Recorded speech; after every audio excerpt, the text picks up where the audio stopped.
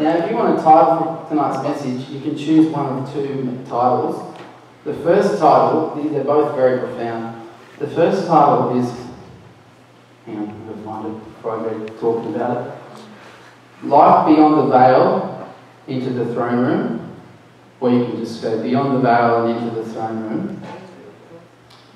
Yep, that's probably the best one to go with. Won't confuse you with two titles, hey? I just want to actually share some testimonies before I get stuck into talking. Do you want to come up? Who was I talking to? Which one? Both of them. Now you've heard of translocating, but bilocating is when you double and split in half. It's amazingly miracle. I don't know which one. Yeah, I'm Canada. It's Dave, my brother. Victoria. We're always saying that with twins. You're my guest. Good guess. So, you want me to share? Yep. Why are you brimming with excitement, enthusiasm, and living on the edge of revival? Tell me about that. Why is that? Even today, I was on the phone with some people, some prophetic friends, and they're saying that God is really going to move here at Courtney, and we sense tonight that that's going to be very significant. Dave, do you want to share what you're sensing? You feel? Yes. Yeah. So I'm excited to be here. This whole weekend for me feels like just falling in love with God all over me. It's just like a romance. And in fact, I booked into the Kingfisher, and the only room left was called the romance room. And I feel a little awkward being in there, just by myself, and a single guy. But no, Lord said, no, this is a theme for this weekend. So I'm falling in love with God all over me.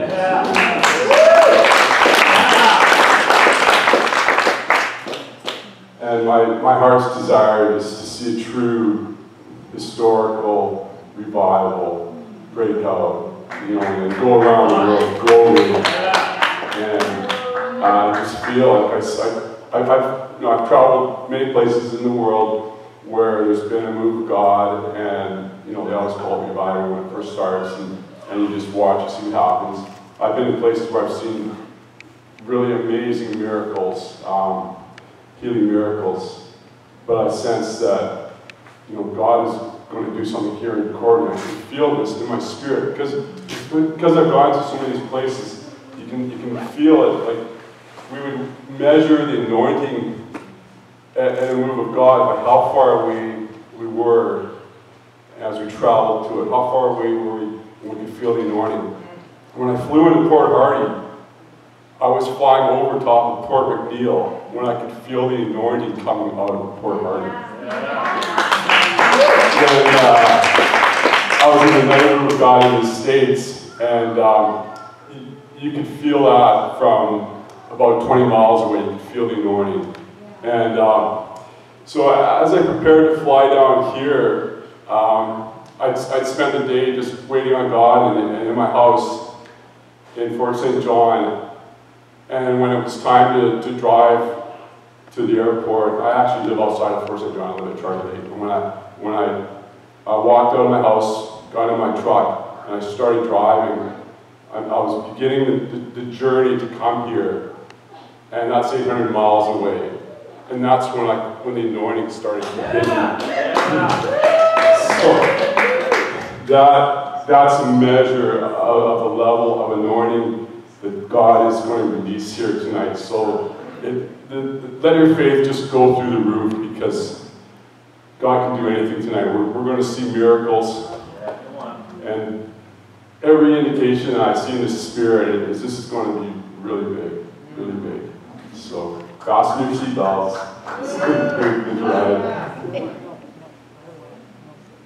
Yeah, I just think it's interesting. I have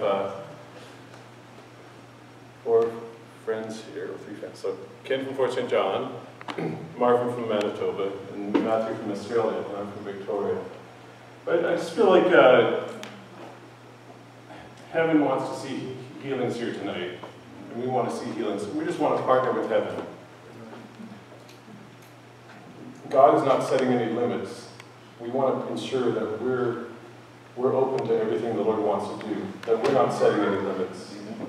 So I think of a scripture, it's 1 Chronicles 22, verse 16. It says, of gold and silver, bronze and iron, there is no limit. This is the word of the Lord. There is no limit. The Lord is telling us there is no limit. So Father, I just pray that for each of us here, that we would not set any limits on what you want to do tonight, Lord. That we would not set any limits on your glory. Father, that we would be hungry tonight, that we would be desperate for you, Lord. Yes, Lord. Everything you want to do tonight, Lord, everything that's on your heart for tonight, Lord, we just say yes. We say yes. We say yes. Hallelujah. Lord, we ask for your Holy Spirit here, we ask for your angels here, we ask for your angels here to be ministering. Hallelujah. Yes, Lord. Thank you, Lord. Thank you, Jesus. Amen.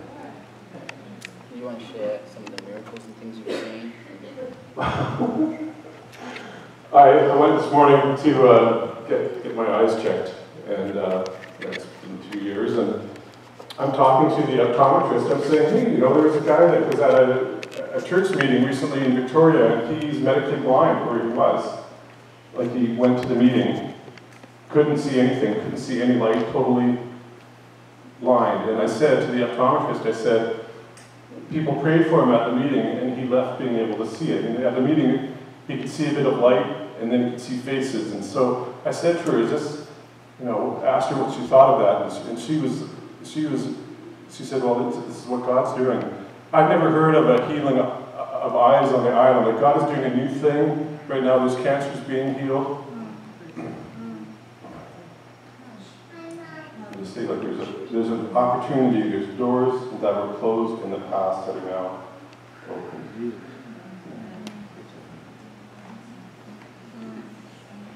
No. I did actually forget to share one little thing. It's a little bit super spiritual, so just bear with me. Sometimes I share super spiritual stories, and people with highly developed unbelief go, come on, that's a bit far-fetched, buddy. I don't know if that really happened. And that's a product of living in a culture of highly developed unbelief. Bill Johnson's quite funny. He talks about the scripture where the people of Jesus' town had no belief, they had unbelief. And he says to his people in Bethel, he says, we are almost at the faith level of the people in Jesus' hometown. We're starting to see small miracles. And he's like going, let's be realistic, that's where our faith's at, it's below Jesus' hometown. If we can get our faith to above his hometown, well, wow, that's when the blind see. That's when things change. Now, what you can see in the natural is not always the most important thing, right? Right on. The Bible says everything that is unseen is eternal. We can't see angels and demons unless you've got some kind of special gift. We can't see the Holy Spirit moving right now. It's happened before, but we can't see him right now. Everything that is unseen to your eyes is more important than every single thing you can see. Now, this is foundational, alright? I'm actually writing a book called The Invisible Kingdom. Because I read the scriptures for many years, and it says the kingdom of heaven is like this, the kingdom of heaven is like that.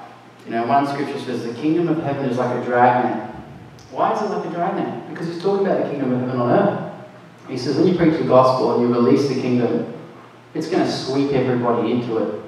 Now, some of those fish will be good fish, some will be bad fish. We'll work it out later. We'll throw out the bad fish and keep the good ones. So he's explaining what the kingdom of heaven will be like when it invades earth.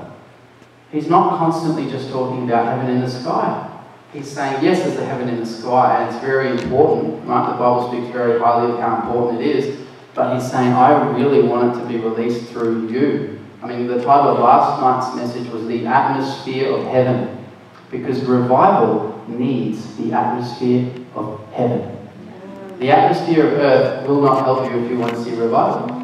I really like a quote from Leonard Ravenhill. He says, if you want to see revival, just get a piece of chalk, draw a circle on the ground, right? Now, he knows people can't really have the faith to believe in revival to sweep the entire nation. So he goes, let's make it something small, something realistic.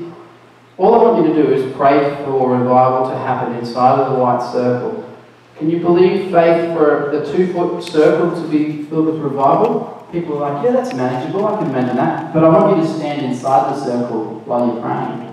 In other words, I want a revival to break out inside of you.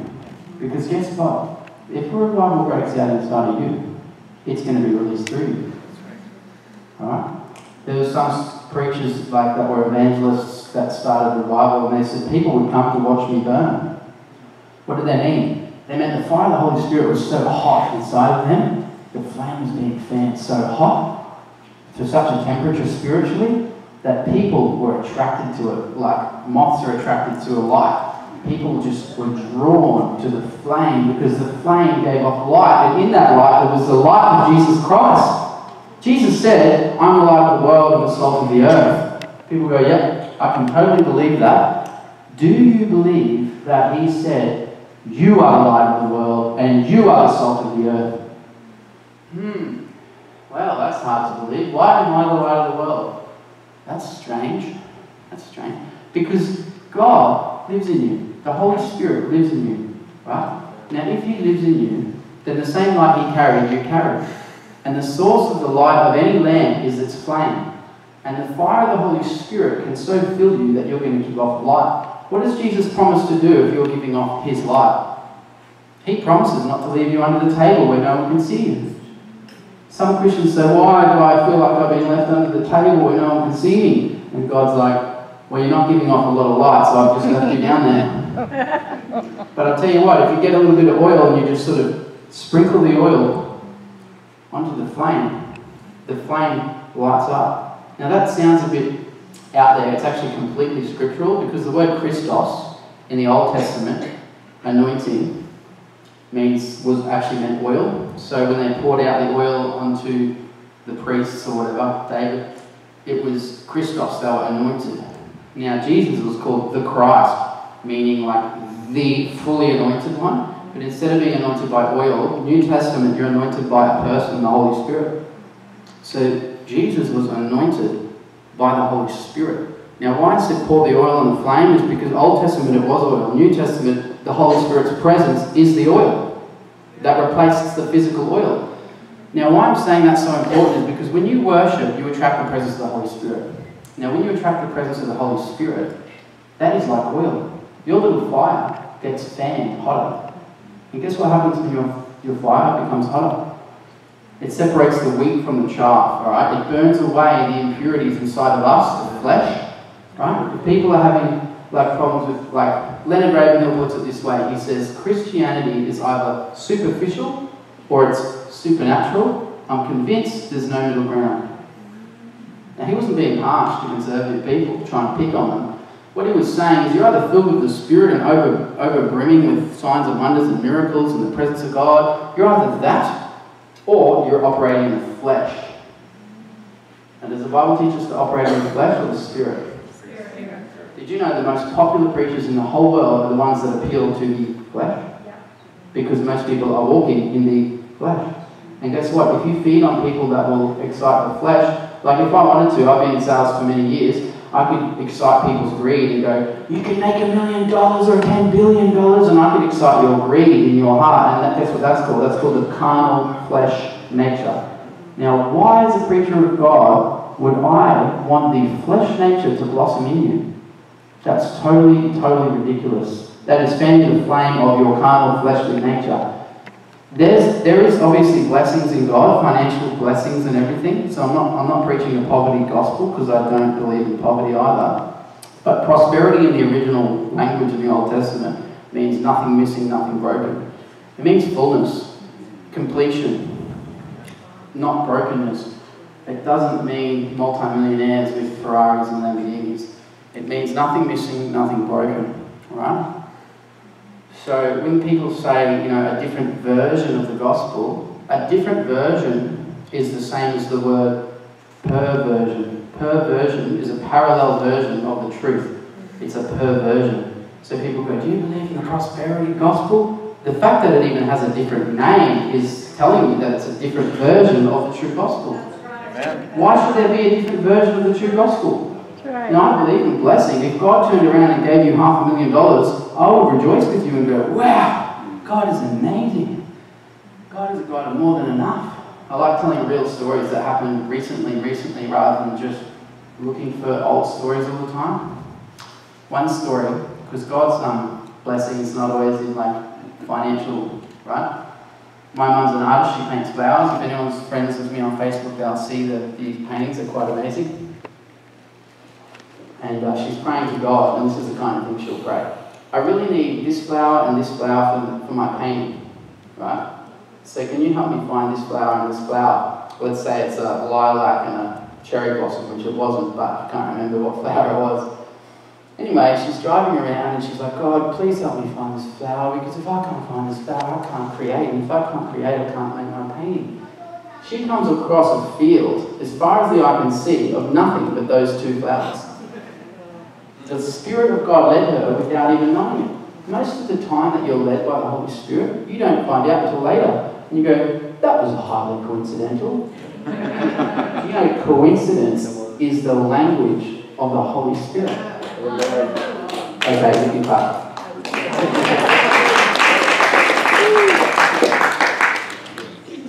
So what's happening on the earth right now is pretty exciting. God is raising up an entire army of people that hate man-made religion. They can't, in fact, they're so highly allergic to it, they will literally cringe if it comes near them. I've got a friend that's on fire for God. She walks into a church and feels like control and man-made religion. She goes, yuck, I can't even be in there. And she leaves. This breed of people, they're all over the world. They're highly allergic to man-made control, manipulation, churchianity, which is exalting an institution above the name of Jesus. They don't want a hybrid of Christianity. They don't want churchianity. They don't want legalism. They don't want control. They don't want man-made agenda or financial agenda. They just want pure, raw worship. Jesus said, my Father is seeking worshippers in spirit and in truth. Now we have a generation rising up, and they're not all young people, they're different ages, but it's like this breed around the world, and in every country I meet them, and they're worshippers in spirit and they're worshippers in truth. Amen. And they look and smell and taste like Jesus. They manifest the person of Jesus. And when you meet them, you look at them and you go, oh wow, you're so different from the other Christians. What is different about you? Why are you so different? Well, the thing is, they follow Jesus Christ. That's right. They allow the image of Jesus Christ to be formed inside of them. I know people that actually say they can feel Christ being formed inside of them. Yeah. Wow. They can feel their nature giving way to the nature of Jesus. The bad habits in their life, or not even like the seriously bad habits, I mean just the ways that we consider normal, right? Start to shift, and your very appetite starts to change. I mean, some people used to listen to rock and roll and rap. You get saved, you get filled with the Holy Spirit. Have you ever wondered why you don't like worship, and then you do like worship, and then you love worship?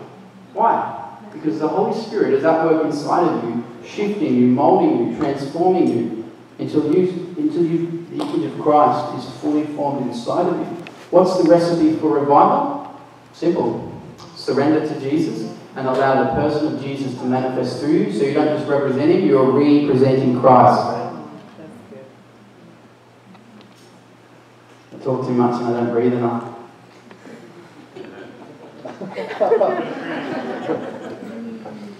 Still need to breathe. So my mum watched the video and she goes, Matt, you've got to stop and breathe, okay? You can't just keep talking.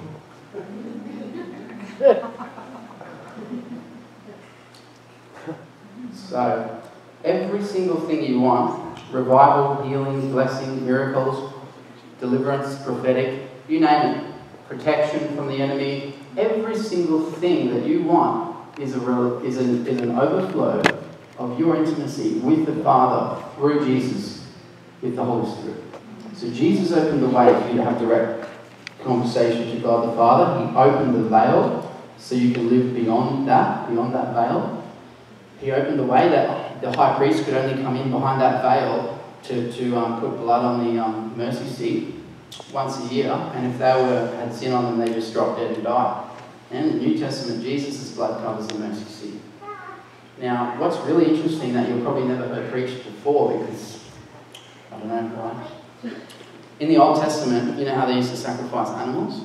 Did you know there's not one scripture in the entire Bible that says the blood of animals forgave sin?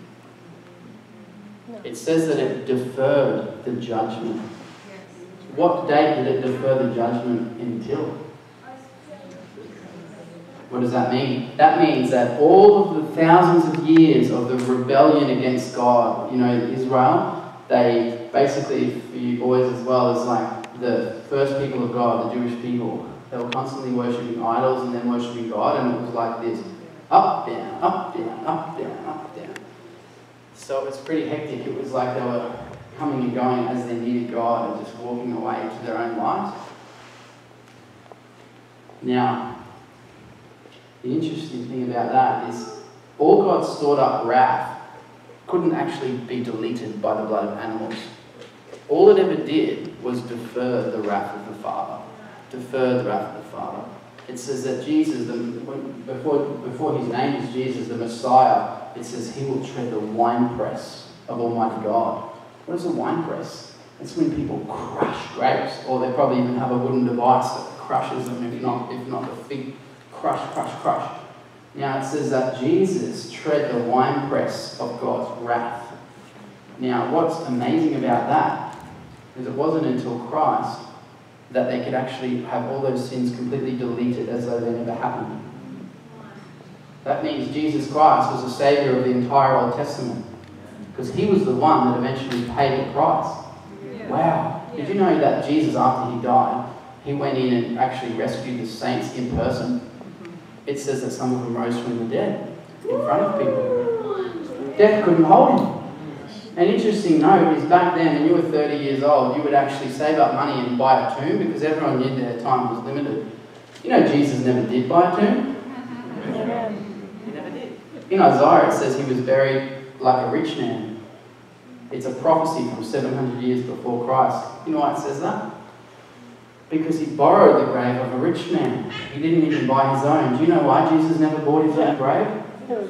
He was fully aware who he was, and he knew that death couldn't hold him, and he knew that the grave couldn't hold him.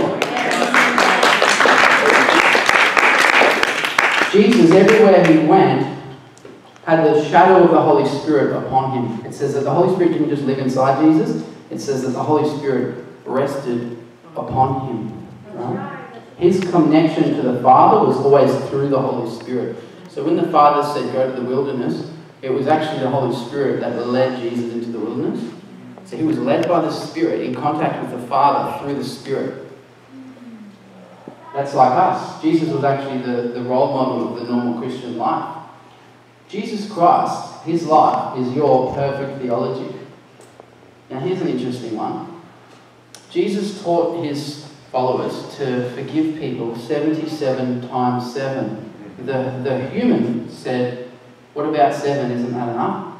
So I've seen churches that forgive once and then they go, look, we forgave that person once, never doing it again. That person, one strike, you're out, go on, never see you again. The guy in the Bible was nicer than some churches. He said, I'll forgive 7 times. That's pretty gracious. I thought he was a pretty gracious bloke. Jesus says, no. Forget that. 77 times 7. Trust me, I made humans. I know how flawed they are. You're going to need a lot of grace. A lot of grace. Because they are going to make mistake after mistake and it's going to hurt you. And you're going to need a lot of grace. Now, this is interesting because Jesus taught radical forgiveness. Now, this is my question to you. Do you think Jesus would teach you to forgive someone 77 times 7 and not be prepared to do it himself? That's right. Mm-hmm. Why would he teach you to do something he doesn't do himself? The answer is he wouldn't, and he never did. He has radical love and radical grace. Judgment and legalism pushes people away. Right? I don't want to be soft on sin, but do you know the whole world of homosexuals feels judged, condemned, and rejected by the church? Judged, condemned, and rejected. Because they're reading things on Facebook saying, you can't be gay and be a Christian, and they're all getting angry and angry and angry. Wow, you know what Jesus did when he caught the woman in the act of adultery? Like literally she was caught in the act of adultery. She should have been stoned. You know what Jesus said? I don't condemn you, I don't judge you. And look, your accusers, they've left. They've gone. Now go your way and don't keep doing it, right? Sin no more. He had so much grace, right? And it says that we are to take on that attitude, the grace. It says we are ministers of reconciliation. Now why this is so important is because Jesus says the Gentiles, meaning the nations, they blaspheme my name because I have been misrepresented by those who do not even know me. Is Jesus' name a swear word on the earth today? It is, because he's still misrepresented by people who claim to be high priests who don't know him and have never even met him. Wow, so we think, oh, that person's heard the gospel and they rejected it. Do you know sometimes the gospel they rejected was coming from a Pharisee and not from a believer who had the Holy Spirit and didn't come in love? And it needs to come from a believer who's filled with the Holy Spirit. You can hear the gospel 20 times from people who don't have the Holy Spirit, you won't get saved, because it's the Holy Spirit who broods over the word waiting to perform it. How did Lydia get saved in the Bible? It says that Paul preached the gospel, but it says the Holy Spirit of God opened the heart of Lydia so she could receive the message. I'll give you basically what I'm saying here is if Paul didn't have the Holy Spirit on him and in him, I can tell you right now, the heart of Lydia would not have been opened up and she would not have got saved. I was talking to a guy on the street about Jesus. He goes, you know what? I've said no to about 11 people that have talked to me about Jesus because he's living on the street. He goes, I don't know what's different about this situation, but I want to say yes. Well, I think I know what was different. It says it's the anointing of the Holy Spirit, the anointing of God, the Christos, the Holy Spirit on you. That is what breaks the yoke of the enemy. Now picture the yoke as being a spiritual darkness and a spiritual blindness around someone. Your words are going to fall on deaf ears unless the Holy Spirit is there to open them. So in order for people to get saved through your life, the yoke of the enemy, the darkness that blinds them, needs to be literally supernaturally opened by the Holy Spirit, and they need to be born again also by the Holy Spirit. So we've got Christians out there that have never met Jesus, that have never been filled with the Holy Spirit, that actually have doctrines that teach against the Holy Spirit, right? Doctrines of severe unbelief, and then we wonder why the people aren't getting saved.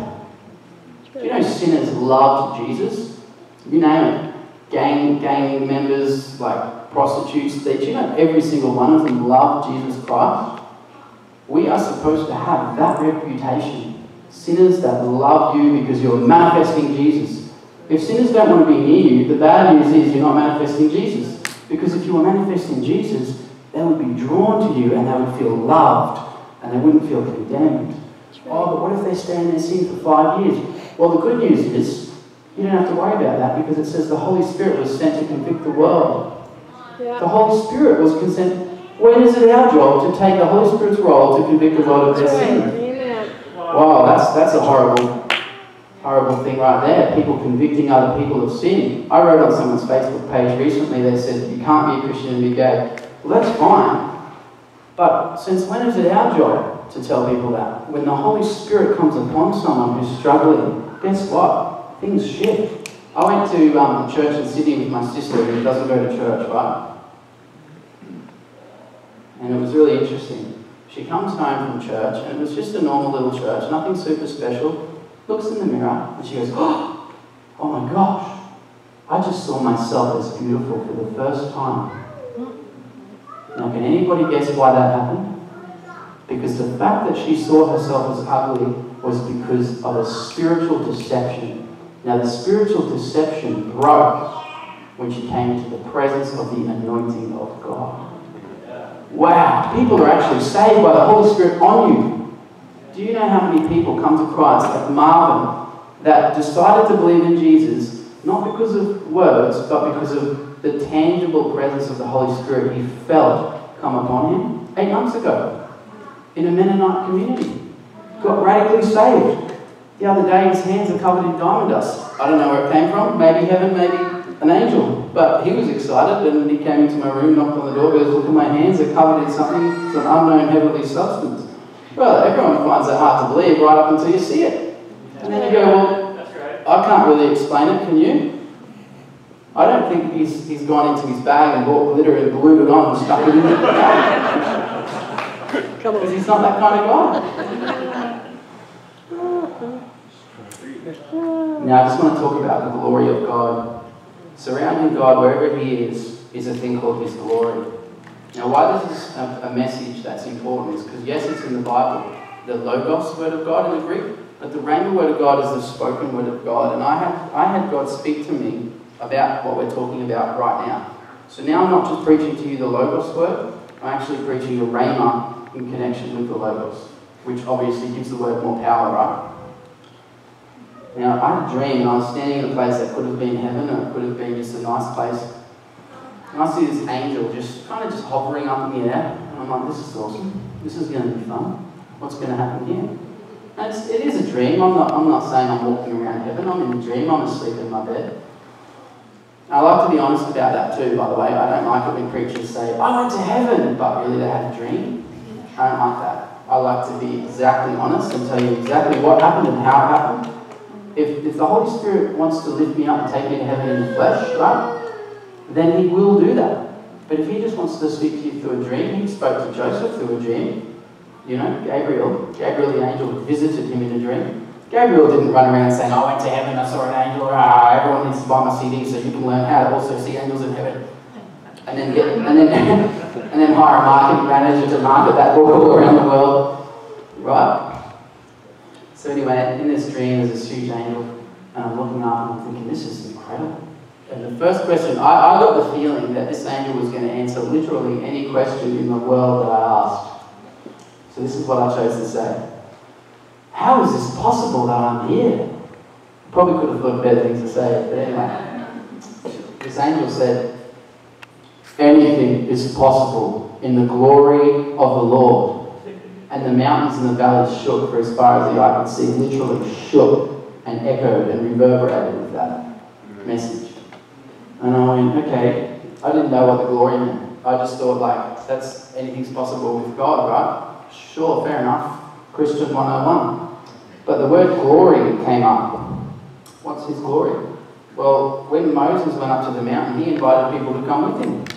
He said, hey guys, I'm just going to meet God on the top of a mountain. See those huge flashing lightnings and that huge wind of hurricane fire? I'm going to go stand in it. Do you guys want to come with me? Guess what people said? No. You go, buddy. Good luck. Let us know if you live. They thought we are going to drop dead. Now the reason why I think he climbed the hill is because it says in the Bible, who will ascend the hill of the Lord? Him with clean hands and a pure heart. I think he knew he was pretty right standing with God. And I think the others knew that they weren't. And they're like, Moses, you're a pretty good bloke. You'll be right. Us? I don't know. We might get struck down. Anyway, the thing is, they actually probably would not have been struck down, but they missed out on the glory. That's right. Moses goes up, right? Now, there's another important detail here.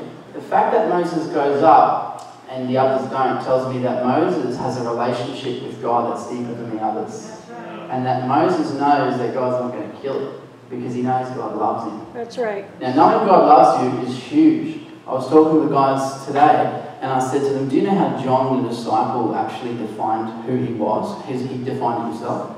He said, I'm the one that Jesus loves. And in that, he also meant, I'm the one that Jesus chose, and Jesus rescued, and Jesus loved, and Jesus picked me. He was so excited. He used to sleep on Jesus' chest at night. And they'd all just huddle around a fire. Wow, that's not a very religious life. Waking up in the morning next to Jesus and going, I wonder if we're going to see the dead raised, the sick healed, the blind eyes open, demons cast out, or something totally new, like him telling the weather to just calm down. Maybe we're going to walk on water. Every day was an exciting adventure following Jesus, and that was never supposed to change. When Jesus said, make disciples, the disciples listened to that, and they thought, he wants us to do exactly what he did for us to other people. That went for 300 years until Constantine turned it into an institutionalized, controlled religion and used it for political gain, because there was 2 million Christians in Rome at that time. Where did I find that out? He just told me. So back to my story on Moses, where that was actually the point, before I took the rabbit trail. Some of those rabbit trails have revelation in them. Now Moses goes to the top. Now the glory of God is contagious. So when he stands in the presence of the glory of God, it gets on him, and he carries it. His face is glowing with golden light. Now one of the reasons people didn't want him to show his face, one of the reasons that's not clearly written in there is because when the glory of God is around, you kind of feel a bit convicted.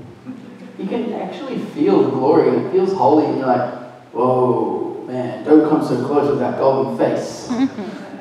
Apparently in the original language, apparently, I don't know if this is true, but it says that there was flashes of lightning coming off his face. Someone told me that in the original language. You have to study that for yourself and find out if that's correct. Probably is. So the interesting thing about the glory, I'm just going to read a tiny bit out of Luke about shepherds in the field. Some people have already heard me mention this. You know, the shepherds that are standing around in the field, just hanging out, just looking after the sheep. Here it is. The Holy Spirit will come upon you, and the power of the Most High will overshadow you. For the reason the Holy Offspring shall be called the Son of God. So, you know, Mary's finding out that she's to carry Jesus. Okay, here it is. The shepherds. An angel of the Lord suddenly stood before the shepherds, and the glory of the Lord shone around them, and they were terribly frightened. Now, they were frightened not just because they saw angels of the Lord appear, they were also frightened because they could feel the glory of God coming off the angels, because they had spent time in the presence of God. Do you know there's stories in revival history where people spent so much time in the presence of God that their face was radiating with glory? There was one guy that it happened to, who I can't remember his name, I don't know if you can, and he literally just walked into government rooms and said, you need to receive Christ because he's real, and the entire government got saved, and then he went into judges and lawyers' firms and they all got saved. It started a huge revival in like South Africa or somewhere. The glory of God is contagious. When you spend time in the throne room of God, you're not going to come back the same. That's right. You're not going to come back the same. You're going to come back.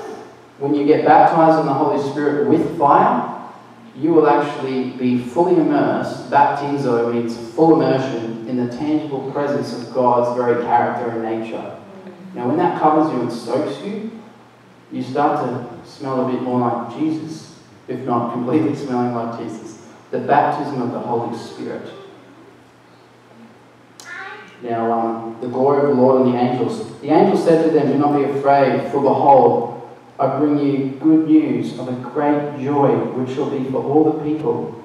Now, when you're telling someone who doesn't believe in God about Jesus, you can quote the scripture. The angel said, I have good news of a great joy, which shall be for all the people.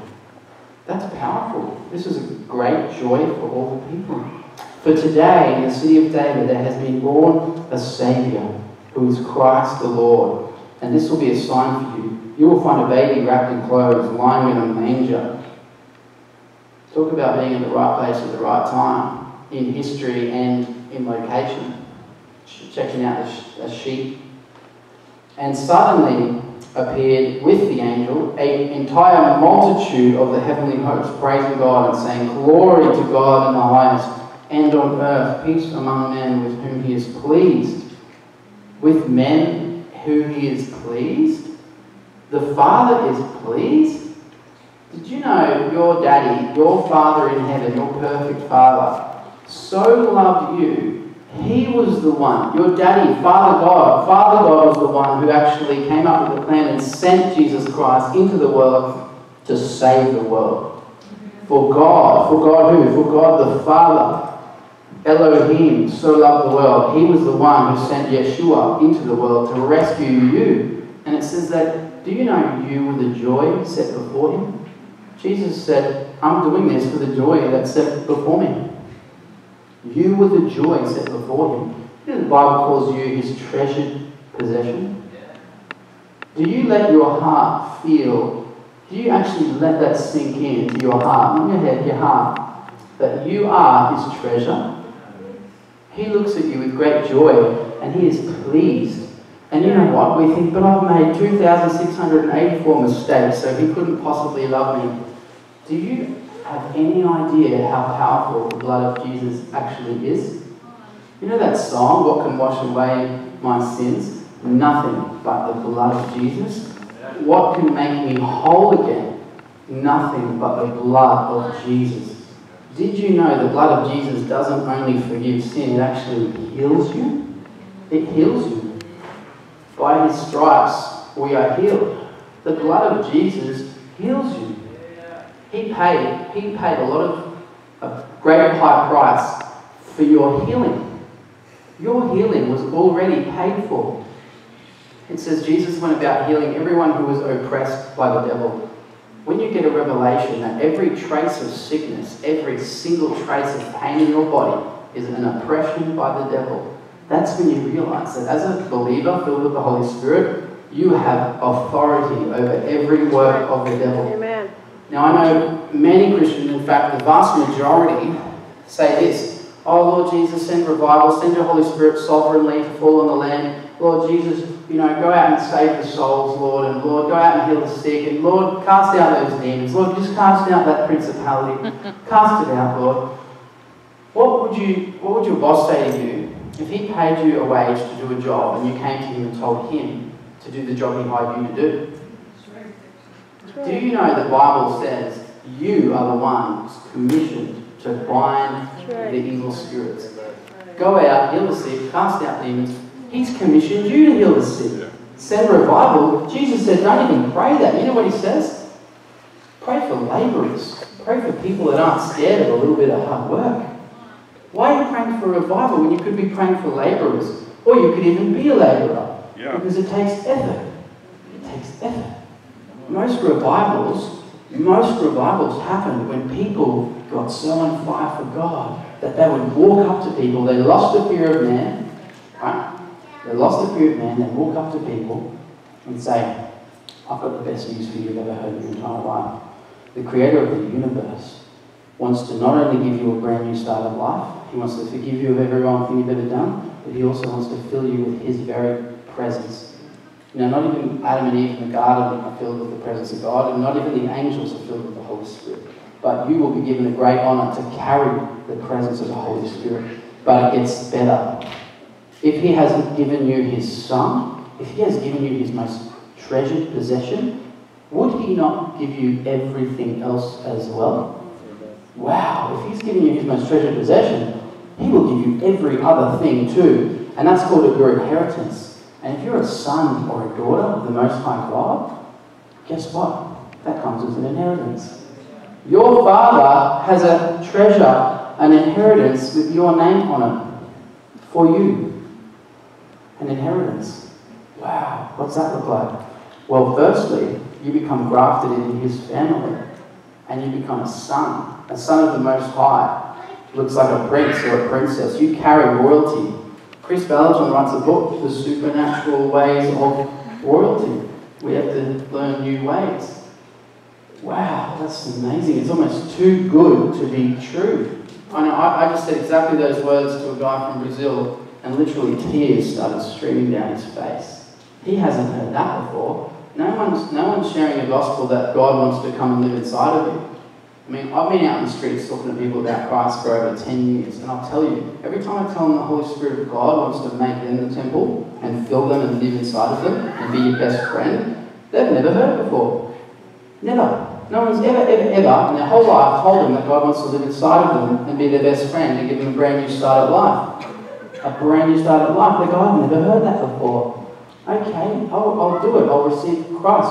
I'm like, sometimes they're just like, oh, that's amazing. Yes, I've been praying and asking God to reveal himself. I'm so glad that you came past today. And your jaw drops and you're like, are you serious? Are you telling me that literally any Christian could have come up and said 10 words and you're like, yes, let's do it. Boom. Wow. I'm like, do you have any friends that think like you? This was too easy. It wasn't even fair.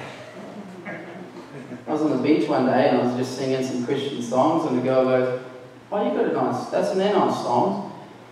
Oh yeah, yep, cool. And I said to her, you know, God loves you so much and he wants to give you a brand new start at life and he wants to forgive you of everything wrong you've done and then fill you with his Spirit. You can prophesy them into the kingdom.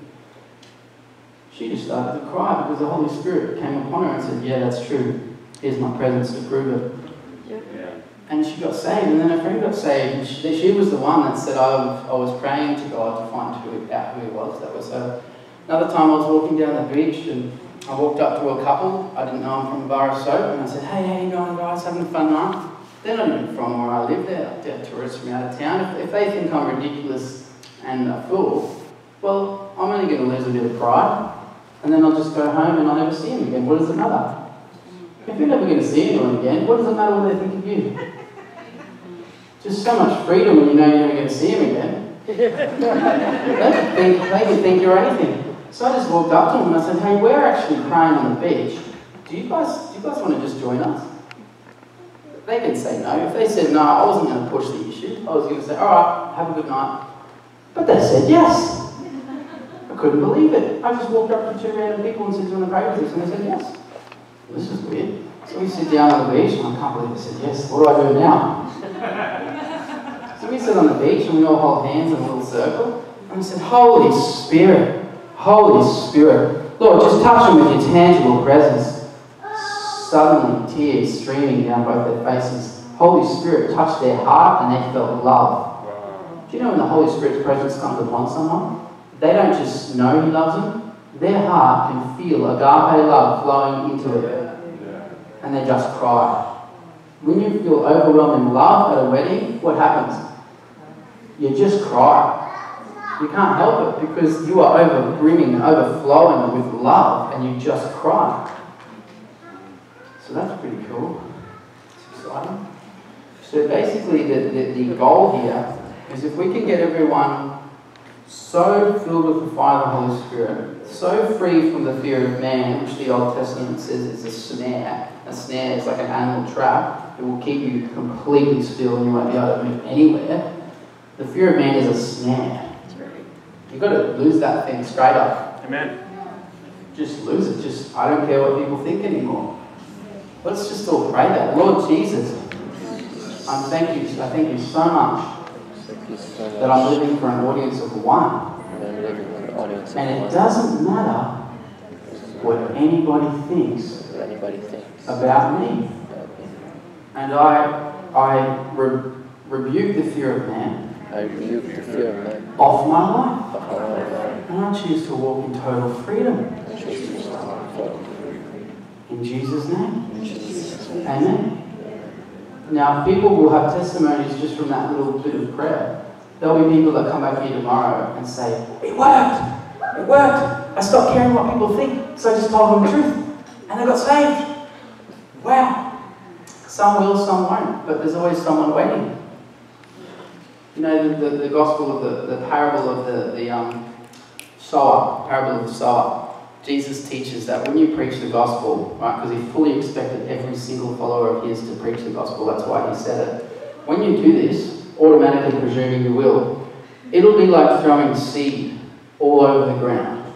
Okay? The word of God, the truth of the crucifixion, everything that they need to get saved. This is like seed. He said that there's 4 different ways people are probably going to respond to your seed, the word of God. Now, he says one group of people will land on the stony ground. Now, back in those farming days, that was near the fence. There was a lot of stony ground. The fence was made out of usually like just rocks piled up, and that was the stony soil. And the farmers knew that if that seed accidentally fell there, it wasn't going to grow at all. So some people, you'll tell them everything they need to know to get saved. Nothing will happen because they're stony ground. They're not the right soil. And the birds of the air, which are evil spirits, will come and they will take away anything that was sown. And it'll be like it never happened.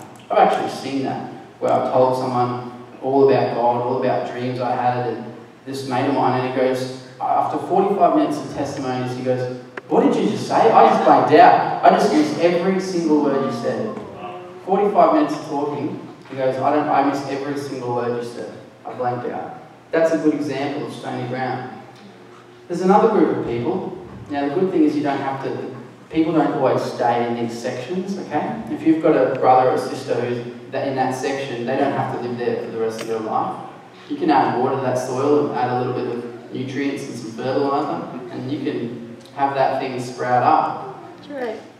Now, the other group of people it talks about, it says that it'll grow up for a little while. So, Word of God, they get saved, they become a Christian, but it says that they have no root, they have no depth within themselves. So it's like a person who's got a very shallow nature. And there's nothing in them for this plant to take root. These kind of people, it says, when it grows, and anything comes along that they don't like scripture, they read scripture they decide they don't like, or there's persecution, from atheists that think they're smarter than you, or whatever. They go to university and learn about the theory of evolution, right? It says that these people, when anything comes that they don't like, they'll just quit. The little thing that they had, it just goes. The next group of people, and we're getting a little bit better here, the next group of people, when you tell them about Jesus, what will happen is, it will grow up quite well. They'll be a strong Christian. But something will choke them. What is it? The lies and the deceits of the world. Not the devil. Just normal life. When Jesus says, do not conform to the patterns of this world, he's talking about normal life. He says, the cares of this world. How much money have I got in the bank? Is it enough money?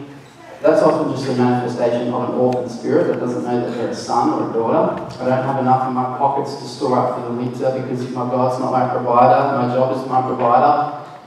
So, you know, with this kind of person, it says when the lies and the deceits choke them, it says that their genuine faith is completely constricted by the things of this world and they are choked.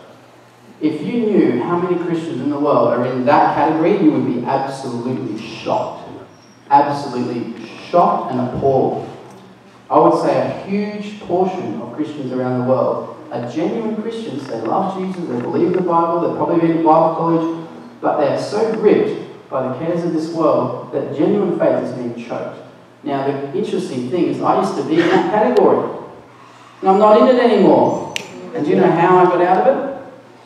Because God sent a dream to warn me. And in the dream, I saw heaven coming down. I saw people running up the staircase, the narrow staircase, because it says broad is the way that leads to destruction. Only narrow is the way that actually leads to heaven and Jesus. And people were running up the staircase, you know, and they were going straight up to the clouds in heaven. And in the dream, I was wrapped in like a vine with huge spikes. And I didn't know what it was in the dream. I thought, this is really weird. Why would God send a vine to take me to heaven? Now, in this dream, the vine lifted me up in the air, up. And it was taking me closer to the clouds. Now, I immediately presumed the vine was taking me to heaven. Do you know these Christians that are in this boat, that are constricted by the lies and the deceits of this world? They are convinced that they are on their way to heaven. They don't even realise that the cares of this world has actually choked their genuine faith. I thought I was going to heaven. I said, Jesus, it's weird that God would send a vine to lift me to heaven with huge spikes this long. Well, that's not where it was going. I saw a mouth open up and a tunnel kilometres into the ground. When the mouth opened up, down the bottom of that thing was a lake of fire. And just to scare me, just enough to get me to get out of this category, God shows me being dropped. And before I drop, a guy looks up at me and he goes, he's not going to heaven, he's going to the other place. And the way he said it, ooh, he's going to the other place. It was like great fear came upon me. And you cannot imagine how scary that was. I woke up. We call that, in the prophetic world, we call that a warning dream. God is giving you a shocking dream to say, wake up, wake up. If you don't change what you're doing, this is going to be you. Wake up. And so I was only young at the time, and I had not even read the scripture that the parable of the sower. I didn't even know it. So God showed me something that's scripturally true that I didn't even know was in the Bible. And so at the time, I did have this love of money thing where I look at buildings and cars and get all excited and be like, wow, I really want that thing. You know, the love of money, it was really there. After this dream, when I repented of that and I threw money into an offering, I remember struggling trying to put it in. It was only $50. And I was struggling. I'm like, I've got to put this in the bucket. And I'm like, what are you doing? Let go.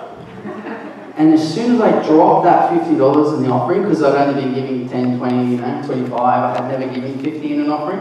When I dropped it into the offering, the entire world that I saw shifted. Everything shifted. Instead of walking into my job, which was in one of the most prestigious buildings and having a fancy financial planning office, I walked in there and instead of going, look at me, I'm a financial advisor with a fancy office, very fancy office. I walked into work the next day and I went, what a sad glass building full of all these zombies that think that life's good, but they're actually not even going to heaven and they're spiritually dead. The way I saw the whole world shifted just like that. I went from category vines wrapping me up to category flourishing. Now the fourth category, now that is the one you want to be in. In the fourth category, it says that not only will you grow up so strong, that when that tree grows strong, you will have unshakable faith. You'll be so big and so strong, like a cedar of Lebanon planted by a stream, that when a typhoon comes, when people die around you, when sickness is coming, when a tornado comes, and you think everyone thinks all hope is lost, you are unshaken because you are deeply rooted in Christ. And you have passed your anchor beyond the veil. And your anchor is in Christ. Honestly, your anchor is not even in this book. Your anchor is literally in Christ. Alright? And you are anchored yourself there, and you have unshakable faith. Now, if you're not at that level, the good news is you can be very shortly. You can get to a level where you're unshakable and nothing wavers you at all. It's an amazing place to be, because fear goes, you don't have fear. What's there to fear? You can't be offended. It's impossible to be offended because you're just like, I don't care what you think. Why would I care what you think? Zero offense. So very interesting. So that scripture actually says that this person who grows up like that, they will actually inspire 20, 40, 100 times the return. Now, if you hear a preacher preach that exact scripture from that context of people getting saved and growing in faith, if you hear any preacher put that into a financial point of view, and they say that in your business you will have 160, 20-fold, 100-fold. Firstly, they're appealing to your fleshly carnal nature. Secondly, they've just quoted Jesus Christ, but instead of being the gospel to salvation, they've put it in a financial package. What's that called? It's called a different version. A different version of what Jesus taught. What's another name for a different version? It is a perversion of the gospel. Now, there is more perversion of the gospel than pure gospel. I was in a house with Dan and Sue McLean and this young man, or it could be him, I can't really tell which one's which. Honestly, it was actually him. And I said, some of the things I'm teaching tonight are going to sound very different than what you've been taught. The reason is, I'm preaching the gospel that was preached 2,000 years ago as Jesus taught it, not the gospel you've been hearing over the last 20 years. So people go, no, you're wrong, that's wrong, because they've been taught for 20 years that message is about money. But it's not, it's about salvation. And the 100-fold return, that's 100 souls growing in faith. Let's clap for that. So this young lady here has got a look on her face like she's going, oh my gosh, I've never heard the gospel preached 100% as it says it, with no agenda. Oh, where is this? Like, I've been looking on every channel on God TV and I haven't found it yet. What's interesting is that we're getting people like that are like, oh, this is so interesting. What kind of gospel is this? Well, it's actually the one Jesus taught. It just hasn't been taught in about 40 years. People are like, I've never heard this teaching. Yeah, it's interesting, but it hasn't really been taught for 40 years, but it's actually in the Bible. Now the thing is, in the Bible, if you're a preacher and you pervert the word, it says, woe to you who does not preach the whole Bible. Right. If you're honestly, I'm not going to ever name names, but if you're listening to people who don't preach the whole gospel, including sin and repentance and the blood of Jesus, and they refuse to talk about the blood of Jesus, I'm going to tell you, don't feed your carnal nature. Don't feed anything that excites your fleshly carnal nature. Don't listen to it because they're feeding the wrong one. You want to listen, why do you think I listen to Bill Johnson all the time? He's feeding my spirit. He's talking about signs and wonders and miracles and healings and Jesus and becoming Jesus and manifesting the Holy Spirit. I listen to Bill Johnson for about 3 years nearly every night. I just get it on YouTube, hit play, put it next to my ear and go to bed. And I'm just like, oh, Holy Spirit, why are you in my room? Hello. And I literally feel the waves of His presence just wash over me. You know, I've got a brother who's become really on fire for God. And we used to sit around the house and they used to go, hey, let's play the dove game. And the dove game was a game that we sort of made up, which was do everything and anything that will attract the tangible presence of the Holy Spirit into the room so we can feel it. And so we open up books that were Holy Spirit inspired. And no joke, I'd be reading like a book like a Bill Johnson book, and I would literally feel the Holy Spirit just come upon me, and I'd go, oh, that's it, hello, where have you been? Hiding. And then I would pick up a, like a carnal book, and I'd read it. No Holy Spirit. He won't brood over something that's not true. I want to give you a real example of truth versus, not true. I was on the beach in the Gold Coast, and I text messaged a whole bunch of people from different churches, right? I don't care about what denomination people are from. Irrelevant to me, right? And I used to just go, come to this meeting, we're just going to worship Jesus on the beach. There's no preaching, in fact we're not doing anything but worship. So you know what, only the hungry ones came. All the ones that are kind of like mediocre Christians, well, I'm not going to go to a cold beach and sing a guitar song. So all the hungry ones that are like, yeah, that's a great idea, let's worship Jesus on the beach. They were the ones who came out. Now who knows that the Holy Spirit of God is attracted to spiritual hunger? So much so, he spoke to me and said, if you can get the people in the room to increase their spiritual hunger, I will actually increase the anointing. And if you get the people in the room to double their spiritual hunger, he said, I'll even double the anointing. Well, what does double the anointing look like? Well, it looks like Azusa Street.